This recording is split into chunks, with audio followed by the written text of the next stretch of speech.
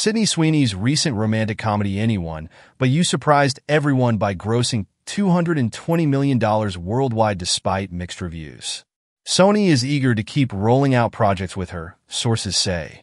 Jane Goldman and Honey Ross are in talks to write a new Barbarella movie starring Sweeney, with Edgar Wright directing.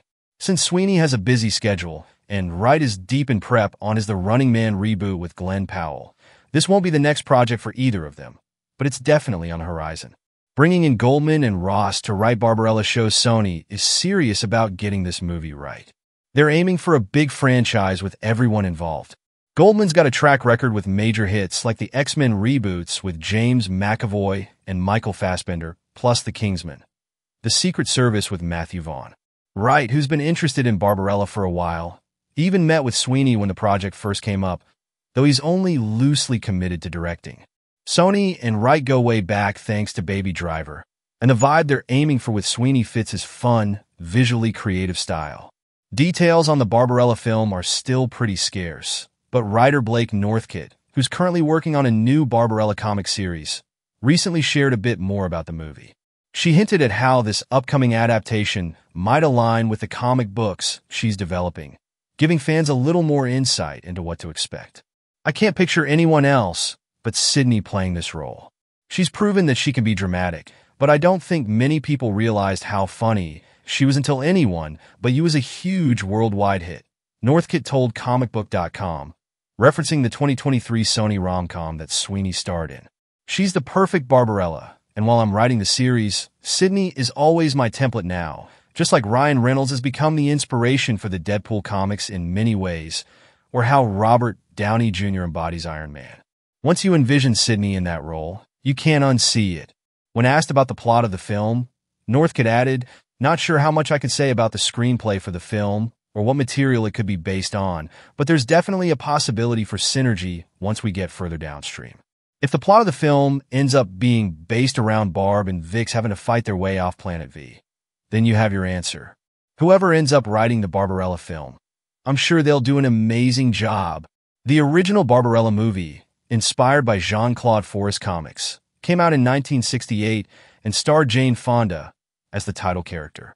The storyline is a wild one, set in an unspecified future. Barbarella, a space adventurer, is sent by Earth's president to track down Durand Durand in the Toddy system. Durand invented the Patronic Ray, a laser-powered weapon that Earth fears could cause mass destruction. Barbarella crashes land on the 16th planet of Teddy and is captured by two children who knock her out and drag her to a wrecked spaceship. There, they unleash mechanical dolls with razor-sharp teeth on her, but she's saved by Mark Hand, an ice patrolman who rounds up wayward kids. When she offers to repay him, he proposes they make love, which confuses Barbarella, since on Earth intimacy now involves taking pills to reach orgasm without physical contact. Mark convinces her to try it the old-fashioned way, and she ends up enjoying it, though she admits she now gets why Earth considers traditional lovemaking a primitive distraction. Barbarella leaves the planet and ends up crashing into a labyrinth full of exiles cast out from the city of Sioux. There, she meets Pigar, a blind angel who's lost the will to fly.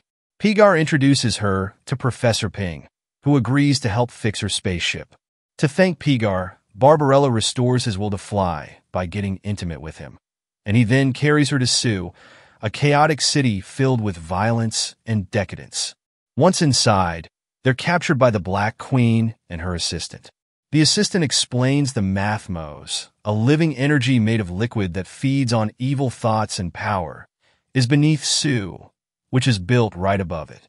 Pigar is put through a mock crucifixion, and Barbarella is locked in a cage with hundreds of birds ready to attack her. She's saved by Dildano, the leader of the underground resistance, who joins her in the hunt for Durand. He even gives her an invisible key to the Black Queen's Chamber of Dreams, where she sleeps. Back in Sioux, Barbarella is quickly recaptured by the concierge, who puts her in the excessive machine, a device that's supposed to kill her through extreme pleasure. Instead, she overloads the machine, causing it to break down. Shocked, the concierge reveals himself as none other than Durand Durand. Barbarella is surprised to see how old he looks, considering he's only 25, a side effect of exposure to the Mathmos. Durand plans to overthrow the Black Queen and rule Sue, so he uses Barbarella to access her Chamber of Dreams, locking her inside with the invisible key. Inside, Barbarella meets the Queen, who warns her that the Mathmos will consume anyone who enters with a companion. Meanwhile, Durand takes over Sue, just as Dildano and his rebels launch an attack. In retaliation, the Queen unleashes the Mathmos to destroy the city. Thanks to Barbarella's innocence, the Mathmos forms a bubble around her and the Queen, protecting them both and eventually ejecting them safely. They're found by Pigar, who picks them up and flies off. When Barbarella asks him why he saved the Tyrant Queen, Pigar simply responds that angels have no memory of the past. And there you have it.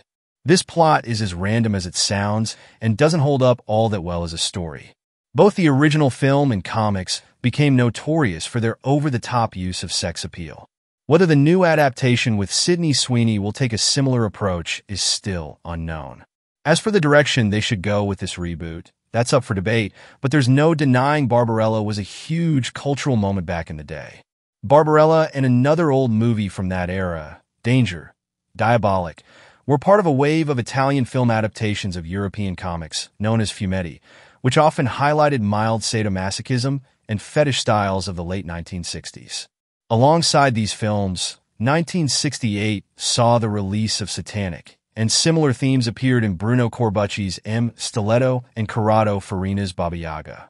Both Barbarella and Diabolik also embraced the era's retrofuturistic style, which was popular in European films like The Libertine, The Queen, and The Tenth Victim. While Barbarella might seem quaint to today's audiences, its influence has lingered in pop culture. It's often praised as an iconic representation of the 60s sex appeal, with the New York Times even calling Barbarella the most iconic sex goddess of the 60s. Its style and costumes inspired designs in The Fifth Element, where Jean-Paul Gaultier paid homage to Paco Rabanne's metallic dress worn by Jane Fonda. Well, that's it. Let me know in the comments below if you are excited to see Sydney Sweeney bring the original Barbarella to life, or do you think the reboot should take a new approach? And don't forget to subscribe for more updates on this and other exciting upcoming movies. We'll see you next time.